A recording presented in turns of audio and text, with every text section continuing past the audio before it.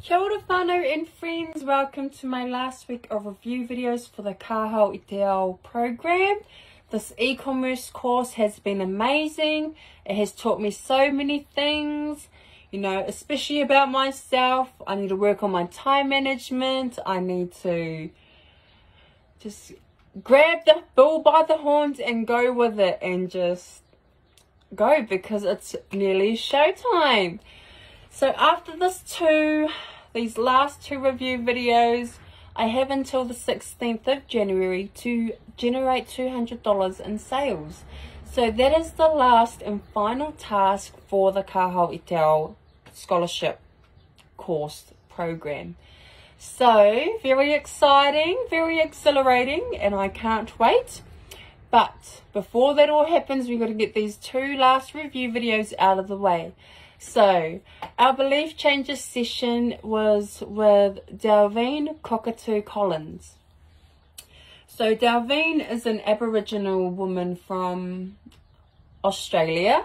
Specifically, she whakapapas to the Quandamooka country, or the Quandamooka people, I should say. And this is situated in Dunwich on Stradbroke Island. So she currently lives and works there to this day. She opened her first retail store there and she still runs it today, obviously.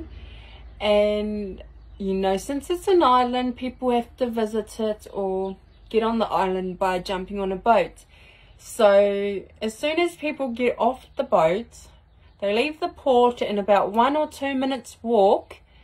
Her store is right there, so it's pretty amazing for traffic wise. You know, it's the first entry point to Stradbroke Island. And Delvine's, she is an artist, so a ceramics and textile artist. So, you know, she tells the stories of her queer and her mama and her people, her culture through her art mediums. So she creates like homewares, what else? Clothing, you know, body adornments and artwork. She also does commissioned work. So she has, she designed the Commonwealth medal design. Yes, when it was over in Australia, as well as the uniforms. So that's pretty amazing. She is amazing.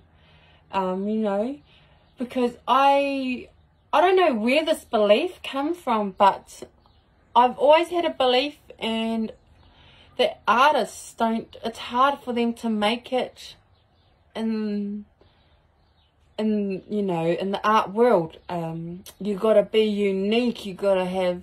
And I'm like, some people sell lines and squares for thousands, and you know, compared to a contemporary artist is like, their work is amazing. So Delvine definitely changed my perception of that. Like, you know, there's a lot of people today that are getting into the digital designing of art, and it's hard because everyone is, oh, what am I trying to say? It's hard because you got to be unique. You got to have, yeah. I don't want to say stuff and be like, you know, what is she talking about? But yeah, that's where I'm kind of going with this. Is she has made it, like, and her art is very unique in itself, of course. But, you know, compared to other Aboriginal artists, hers is like on a platform where it's so accessible and minimized, but not belittling her kaupapa. So, you know, just through ceramics like mugs and like little konos, ceramic holders, and you know, it's pushing her art out and her stories. So it's very beautiful. She is inspiring because, yeah, she just is. I'm a contemporary artist, I consider myself to be. or just like a doodler artist. I don't even know what to call myself. But yeah, I guess I have trouble with that, is not knowing where to situate myself, not knowing how to define my mahi or my, because I hand paint everything. So does that make me an artist, or what does it make me? If you know, let me know. But yeah, one key takeaway I took from her is she mentioned, if it ain't on social media, it's almost as it never existed. And that's the truth. You know, I made my page about 2 months ago, and I've only released 3 posts. 3 posts. So it's like as if my website doesn't even exist. And it pretty much doesn't. But we're going to get there, whānau. Baby steps, we're going to get there. And I'm going to learn and teach myself how to make my social media platforms more, I don't know, like, wow, I want to go visit her page, see what she's up to. So that's what I need to work on. And our last key takeaway from Delvine was to experiment. So I handcraft all the game layouts. So I go out and source recycled materials, and then I upcycle whatever I've sourced into the game layouts. So that can take me a little bit of time, right? I've gotten advice and a lot of you know, incentives to outsource help in terms of woodwork. However,